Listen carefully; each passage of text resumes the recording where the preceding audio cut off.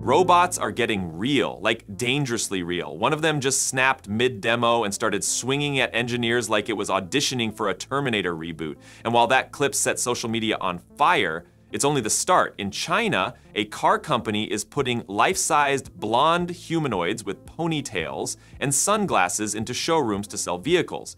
Over in Germany, a robotics company is rolling out a humanoid worker that runs 8 hours straight and costs less than a Tesla. Across the ocean, in California, Berkeley just dropped a $5,000 DIY humanoid you can print at home, and people are already tweaking it to walk better and live longer. Meanwhile, Hyundai is going full sci-fi, bringing Boston Dynamics Atlas robots onto the factory floor to build 300,000 electric cars a year.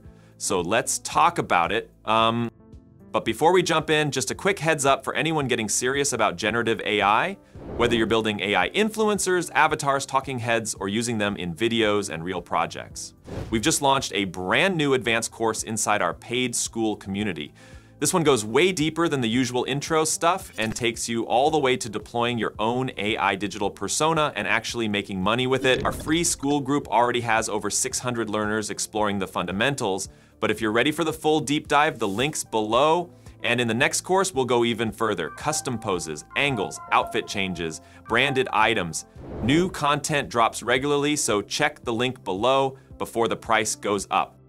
All right, now the viral robot freakout clip is already framed as a meme, but the clip itself is almost too on the nose to ignore.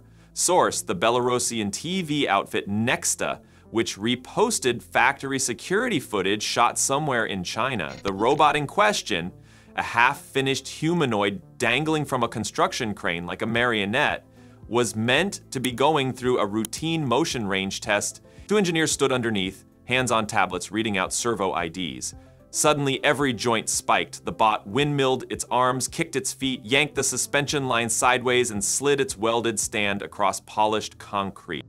A desktop PC smashed to the floor, a bucket of fasteners scattered, and both engineers scrambled out of reach while the crane hook groaned overhead. The whole tantrum lasted maybe 20 seconds, but it drew more than 100,000 views in 4 hours and spawned 69 comment thread jokes about Skynet. One viewer wrote, "Sarah Connor was feffing right." Another posted a gif of RoboCop's ED-209 falling downstairs, and a surgical resident admitted the scene reminded him that a Da Vinci console is just motors and firmware after all. That clip parallels a wave of headline-friendly prototypes China has paraded all winter. Pudu Robotics' D9 can walk at 4.5 mph, climb stairs, and take a hip check without tumbling. Clone Robotics' February demo of the Protoclone musculoskeletal android flexed synthetic tendons and promised it would one day cook, clean, and hold a conversation. Commenters loved the tech, but called the atmosphere dystopian. The outburst handed them fresh ammunition. It showed how violently a torque value can run away when the safety envelope isn't nailed down. Meanwhile, 500 kilometers west of Shanghai, Chery Automotive is leaning into the opposite mood, charm. The company, run out of municipal woohoo and building cars since the mid-90s, has decided its next showroom employee will be Mornine, a life-size blonde android wearing wraparound sunglasses and a ponytail. Chery partnered with a robotics outfit called AI Moga in June 2024 and demoed Mornine at last year's Shanghai Auto Show. This week, the robot reappeared on stage behind Chery International President Zhang Guibing in a lineup of identical units. Zhang told dealers the market for humanoids has more potential than vehicles and declared AI Moga is the real future for the Chery company.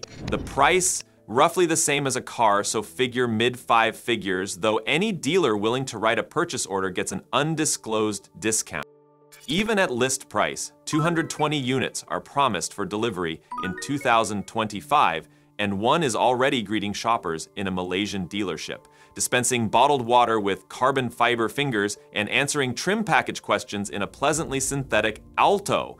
The shades aren't a fashion gag. They hide a surround view camera array that stitches 360 degrees vision, and every fingertip carries capacitive pads that can feel when a customer taps a brochure. A social media clip of Mornine's junk in the trunk dance routine at the Woohoo launch drew a comment section nearly as long as the robot's spec sheet.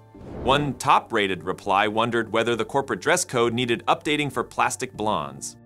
If Chery is selling vibes, Iggy GmbH is selling spreadsheet math.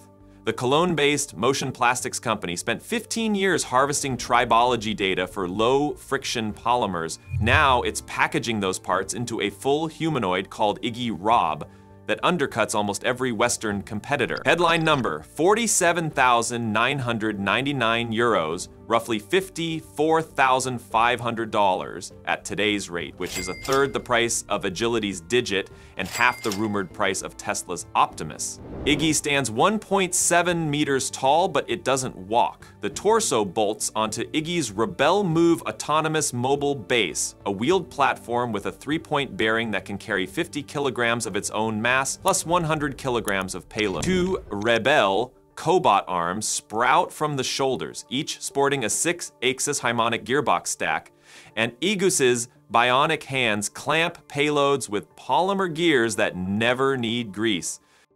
Navigation comes from a roof-mount LiDAR and paired 3D cameras at eye level. Runtime is 8 hours on a single lithium pack. The whole bundle talks ROS2, is CE certified for Europe, and slots into VDA 5050 fleet management dashboards that German factories already use for tuggers and pallet movers. Ingus's sales pitch is brutally practical. They'll ship an evaluation unit, let your team test it in a live cell, maybe at a reception desk, maybe clearing cutlery in the canteen, then fly in an engineer to tweak pick points. If the trial makes financial sense, you keep the robot and pay the invoice. All right, underpinning that confidence is a 3-step roadmap. The 2022 Rebel Cobalt arm proved the drivetrain. The 2023 Rebel hand won an RBR 50 award for under $1,000 dexterity, and the 2024 Rebel Move AMR handled the powertrain. Iggy is just the pieces screwed together. Across the Atlantic, University of California Berkeley's robotics lab is taking the price war almost to hobby level. Their Berkeley Humanoid Light project dropped complete CAD, firmware, and reinforcement learning scripts onto GitHub with an NSF grant tag.